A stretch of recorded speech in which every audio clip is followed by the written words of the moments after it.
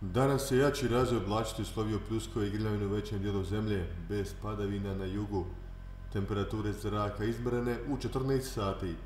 Bjelašnica 4 stepena, Sokolac 13, Zvornik 16, Gradačac 17, Bugojno Ivan Sedlo 18, Neum i Srebrenica 19, Bijeljina, Drvar, Jajce, Livno i Tuzla 20, Doboj, Sarajevo i Trebinje 21, Banja Luka, Prijedor i Sanski Most 22, Bihać i Stolac 23, Mostar i Zenica 24 stepena.